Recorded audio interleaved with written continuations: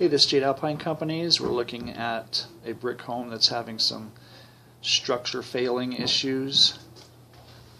At one time this was a crawl space and somebody opted to pour these interior walls. Problem is they didn't do proper structural calculations at all.